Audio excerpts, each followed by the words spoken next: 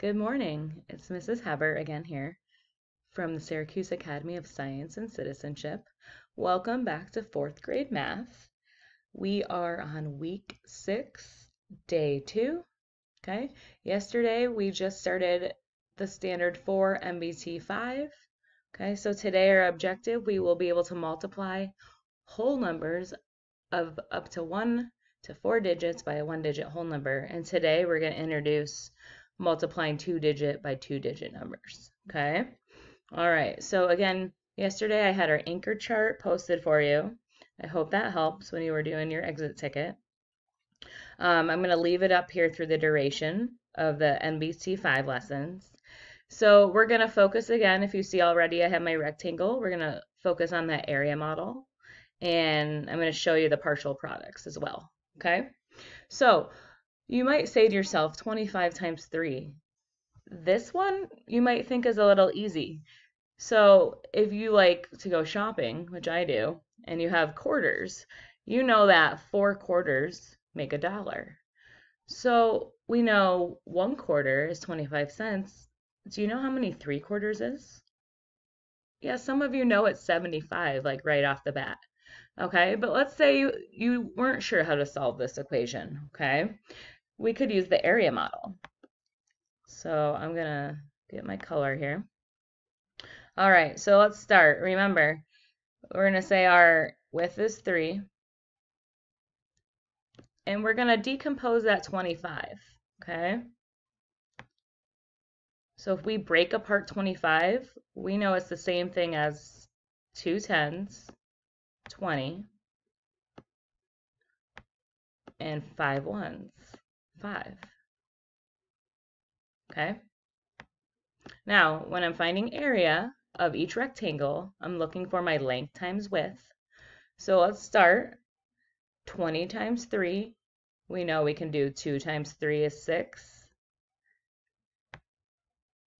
Let me show you. I should have wrote that first. Here we go. 2 times 3 equals 6. And I can tack on that 0 because it's the same thing as 6 10s or 60. Okay, because it's in the tens place, 60. All right. And we have, let's see, we're going to do our 5 times 3. And we know that 5 times 3, oh, my pen's being silly. Here we go. 5 times 3 is 15. Now, what I recorded inside the box is the areas of each rectangle. These are also our partial products. So remember, a product is the answer to a multiplication problem, okay? So I'm going to record up here my partial products. So I have 60 plus 15.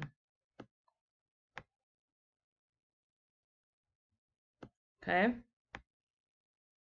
Now I'm going to just erase so I have some room. I'm going to get this out of the way. So when we do 60 plus 15, what do we get?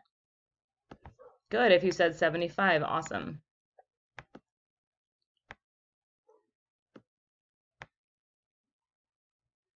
Okay, and we knew, and like I said, some of us knew that in our head already, and that's okay. And then we could prove it also with this area model. And here's the partial products. Okay, so now the reason I wanted to do the 25 times 3 is I want to show you how when we add a 0 to our 3 and we do a 2-digit by 2-digit, all we're doing is making the answer 10 times bigger. So let me show you. Okay. Let's do this. We're going to make a new box and everything because I want to bring this over. So we're going to make our rectangle over here. Okay. And then we will put our equation on the side. It'll be easier for us to do our partial products, okay? So we got 25. And I said I wanted to add make it 10 times bigger. So we're going to do 25 times 30. Now you're probably like, this is a lot tougher than that last one. Okay, let me show you a trick.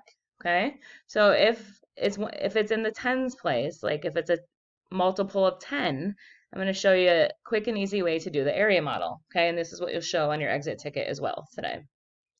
So I'm still going to break it apart, but I'm going to keep that 30 over here.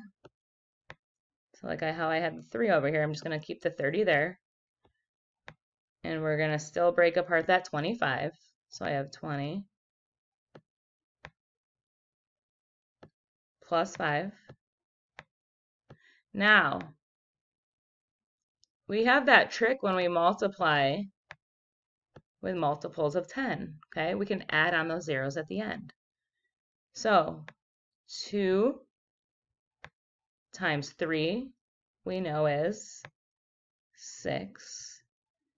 And we got to add up those zeros. 1, 2. We have 2 zeros, okay? So 20 times 30 equals 600. Plus, now we need to do our 5 times 30. So we have 5 times 3. We can do that first. We know it's 15. And we add on that 0. What you're going to notice between 25 times 3 and 25 times 30, the difference is this answer is going to be 10 times greater, okay? 10 times bigger. All right, so I'm going to record my partial products to show you. So 20 times 30 is the same thing as 60 tens or 600. Okay. Plus this partial product over here, 30 times 5 is the same thing as 15 tens or 150.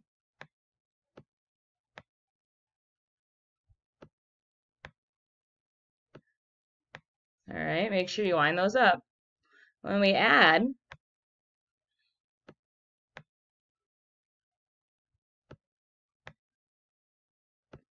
awesome, we get 750. Now, if you notice, 750 is 10 times greater than 75.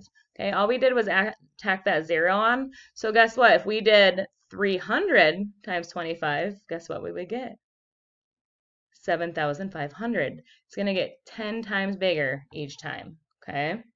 Let's see. We have time for one more, and I'm going to kind of show you on a quick one. And if you notice today, you'll see one of those equations that I just did in your exit ticket. Okay, so I gave you a freebie again. All right, let's pick a new one. Let's see. And I'm just going to show you the area model part really quickly. Here we go. So you show me how you want to solve it. You can do partial products, that distributed property from yesterday, which is similar. Okay, and the area model. All right, let's do, oops, I gotta get rid of that rectangle first. How would we do 50 times, it doesn't matter, we can make it up 42. Now, see how I wrote it horizontally? It doesn't matter if it's vertical or horizontal, we're still multiplying, okay? So I'm going to start with my area model, put it over here. So I'm going to put the multiple of 10 on the side, 50, 42, I'm going to decompose, okay? So we're going to decompose that there, that one there. So I know 4 is in the tens place, it's the same as 40.